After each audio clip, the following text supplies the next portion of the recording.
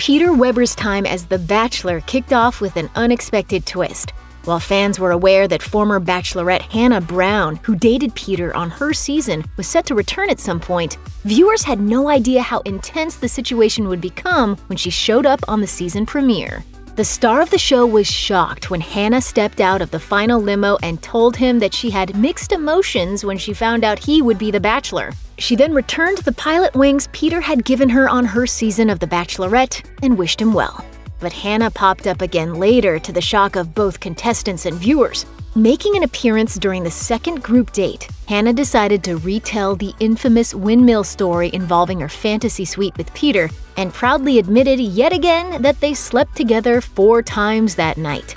A bit later, a confused Hannah began reflecting on her past choices and seemed to regret that she hadn't ended up with Peter. She privately told him, "My heart was very confused. I don't know what the f*** I was doing.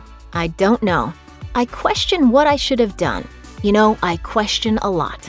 Peter was willing to listen but told her he didn't want to be someone's third option. Hannah chose both Tyler and Jed over Peter, ultimately getting engaged to Jed. However, Hannah quickly broke things off with Jed when she realized that he'd had a girlfriend back home when he came on The Bachelorette.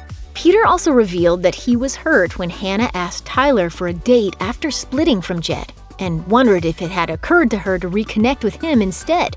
Hannah responded, "Tyler was reaching out. You didn't say anything. I didn't know if you just wanted to get past it. I mean, I thought you wanted to be the Bachelor." Things aren't necessarily over between Peter and Hannah, and it turns out that he's willing to give her another chance. He went on to say, "This is so insane.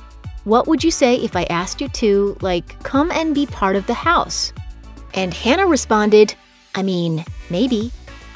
Peter, always one to be open about his feelings, confessed he wanted Hannah to enter the Bachelor mansion as soon as she stepped out of the limo on the first night. However, he added, "I'm so confused. I look at her and I just don't want to stop looking at her. And I want to just kiss her. And I feel like such a jerk because I have such an awesome group of girls here expecting to meet someone that was truly ready to have this work for them as well, and I don't know." The unprecedented situation left many viewers just as shocked as the contestants, and reactions among fans were mixed, to say the least. Plenty of people support Hannah, with one viewer tweeting, "I'll forever be Team Hannah B. I appreciate her authenticity and vulnerability. Way to stay true even through the difficult times." Some fans are ready for the pair to give love another chance, with one tweeting, "Hannah Brown, I sure hope you end up with Peter Weber in the end. You can both see the love in your eyes. He still has feelings for you, and that's amazing, true love." Others aren't so keen on the whole reunion idea. One person bluntly tweeted, "Go home, Hannah B." As for Hannah, she didn't give away any spoilers, but she did take to Twitter after the emotional episode saying, "So that was not a blast at all. It was truly the hardest day. A day I was not looking forward to reliving." That doesn't seem to hint at a happily ever after, but maybe she's just trying to throw viewers off the trail. Even though there have already been plenty of spoilers and leaks, Peter has said that there's still no way anyone will figure out what happens in the end. You got a girlfriend? You gotta tune in to find out.